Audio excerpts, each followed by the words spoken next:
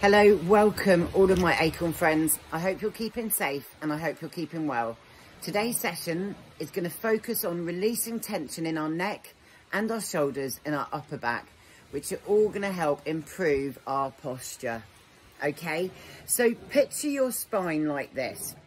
We get lots of tension building up in the back of the neck, mainly because our heads are so heavy, and throughout the course of the day we kind of drop our heads down and create even more tension. Or maybe you're a computer or a laptop, or you're on your phone.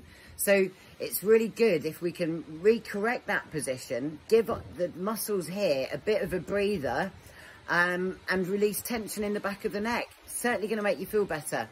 So what I need you to do is sitting forwards in your chair. I'm going to do a side view so you can see exactly what's going on. 2 fingers placed on your chin. You're going to draw your head backwards so that your ears line up with your shoulders, and then go back to your starting position. So we pull our head backwards and back to starting position. Be sure that you keep your head facing forwards. You're not looking up and you're not looking down. So your chin is facing forwards all the way through.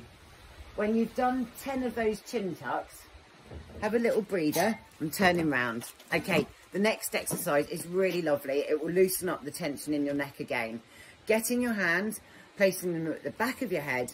You're going to push the weight of your head into your hands as you slightly pull your elbows forwards. So hands behind the back of your head, weight of head goes into the hand. You're looking slightly up, apply a little bit of pressure in both directions, and then come back to starting position. Your aim here is to do 10 or somewhere near. The muscles in our neck are very, very small, and they don't need a lot of exercise to give us a benefit from loosening them. So you definitely don't need to do more than 10. Now, when you finish those 10 there, take your arms down, have a little bit of a shake, make sure you're still sitting up nice and tall. This time, taking your hands in front of your forehead, you're going to do the same principle. We take our head down, looking down towards the ground, and you're applying pressure from your hands towards your head as you push your head into your hands, and then back up to starting position. So again, with this one, aim to do 10 of these, and then bring your head back to starting position. Excuse me. So we push forwards as we put our hands slightly in towards our head and release. All these exercises should feel very, very pleasant. The next exercise, we're going to keep our shoulders facing forwards. We're turning our head to look over our right shoulder and back to the center. This time we're going to do the same turn, but apply pressure from this hand that way as we turn our head that way. It will make sense. So a 45-degree turn to your right and bring your head to the center. You're going to get some release going on here in those muscles on the side of the neck. Again, it's just a small amount of pressure and back to starting position. So aim to do somewhere between 8 and 10 of those and come back to the center. Have a little breather.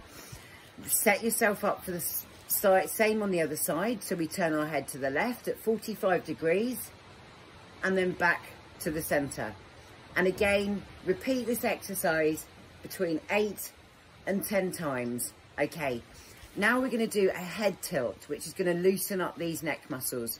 Take your ear towards your shoulder and bring your head into the center.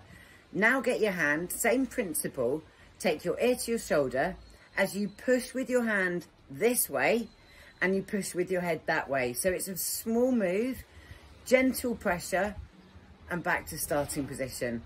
Do 10 or near enough on each side. So we repeat the same exercise on the other side and center.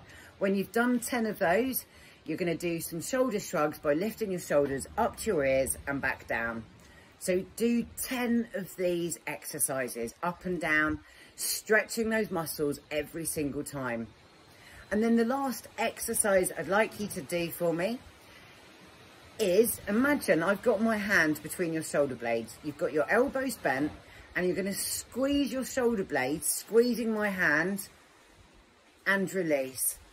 And again, squeeze, but do not hold your breath, and release. So complete 10 of those exercises and hold it there. I hope you've enjoyed this routine, and I hope your neck and back feels lovely for this. Thank you very much for your participation. I look forward to seeing you all again. Keep safe, keep well, and take care.